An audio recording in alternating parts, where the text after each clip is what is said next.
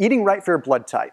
It sounds like the perfect miracle setup where you're eating the specific foods based on what your individual blood type is. Let's break it down and then talk about whether or not it's something you should do. And you're going to want to stick with me through the end of this video because I'm going to explain some interesting research. But first off, what separates your blood types? Okay, we have type O, we have type A, we have type B, and we have type AB. Simply put, all that is different between them is the levels and presence of different antigens, which means that you have different kind of immune systems based on that blood. It's really just important when it comes down to a transfusion. If you ever get really sick or ever have a major injury that required you to have a transfusion, you wouldn't want to have the wrong kind of blood transfused because simply put, your body would start to attack its own blood.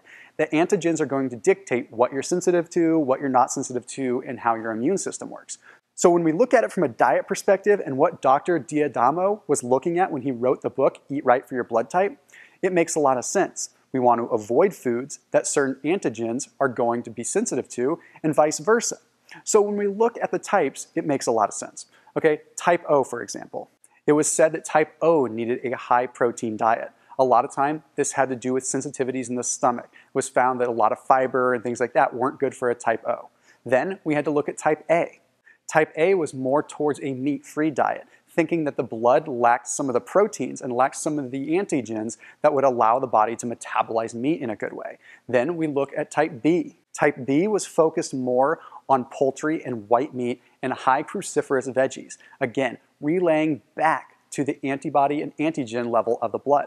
Then we look at type AB. You see, type AB was thought to have lower levels of stomach acid, so easier foods to digest. The proteins were generally coming from fish and from easy to consume legumes and veggies like that.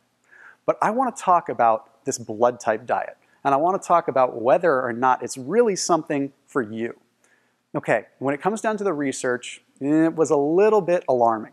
You see, whenever there's a research study, we look at something that's called PICO, sort of the PICO. What that means is population, intervention, comparison, and outcome. So simply put, the population, what group of people are you using? Okay? The intervention, what are you actually introducing to this population? The comparison, what are you comparing it to? And the outcome, what is the overall outcome of the study?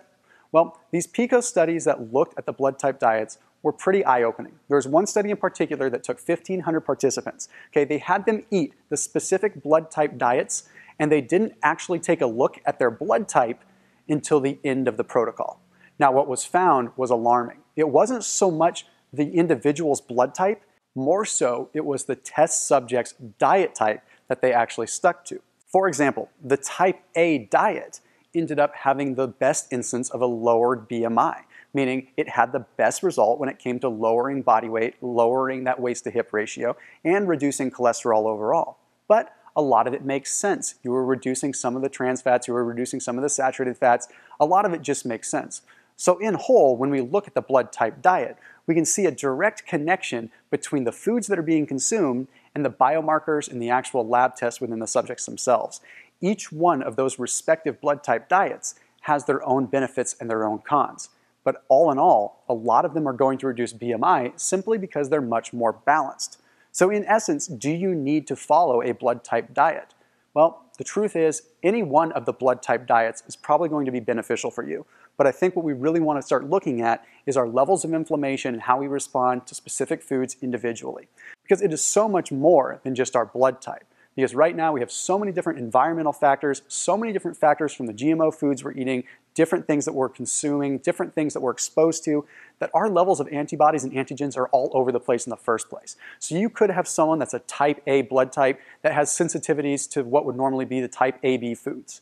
Okay, so at the end of the day, you have to monitor what works best for you. You have to look at your biomarkers. But if you want to find a good starting place, the blood type diet is not a bad place to start because it does give you a framework and it does give you some research that is at least outlined to get you down the path so you can at least consume a diet that works for you. But either way, it's good to know your blood type so in case you ever have an emergency where you need a transfusion, you're not going to end up immunosuppressed and fighting off your own immune system. As always, keep it locked in here on my videos and learn your body and learn what works for you by staying here on the channel. And let me know in the comment section below if there's any specific videos that you're interested in seeing or any questions that you'd like me to answer when I do an upcoming video. See you soon.